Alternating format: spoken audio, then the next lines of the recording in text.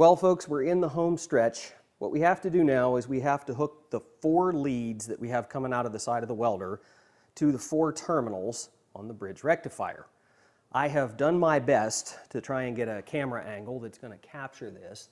Hopefully you'll be able to see what's going on.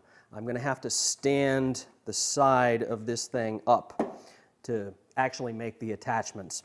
Before I do that though, I want to go over one last time what exactly we're hooking up here.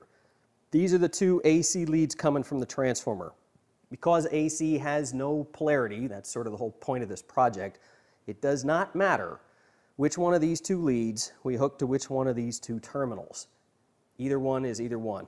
I'm going to hook them up, this one to here and this one to here just because that's kind of naturally the way this heavy wire fell, and I don't want to have to bend it any more than is necessary.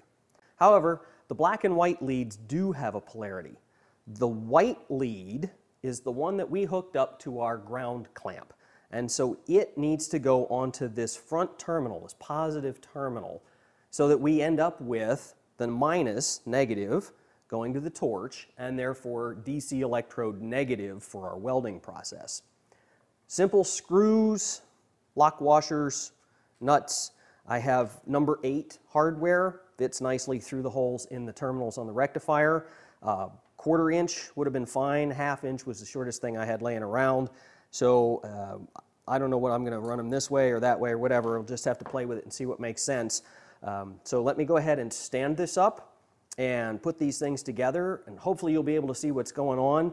Worst case scenario, I'll get a nice detailed still shot of it once it's all put together.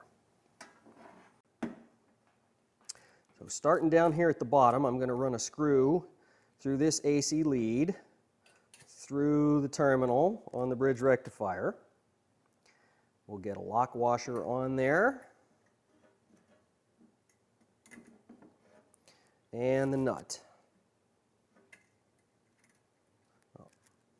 I'm going to clamp these down tight, impact driver tight, because I want a really good solid connection between these things, and obviously I don't want them running around on me. So let's go ahead and put this one through as well. Get the lock washer on it. Get the nut started.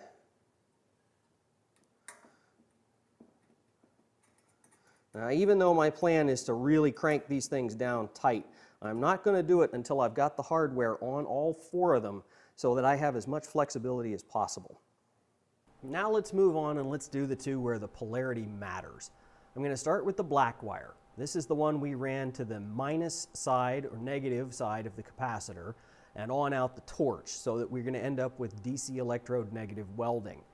It is very, very important that you get this hooked up to the terminal marked minus on the bridge rectifier.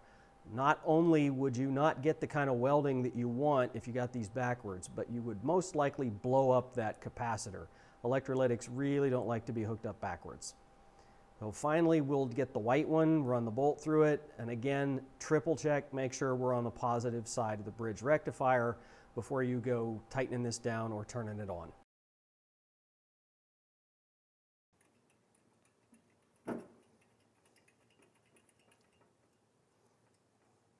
Okay, there's 4 of them finger tight. All that's left to do is put the spurs to it.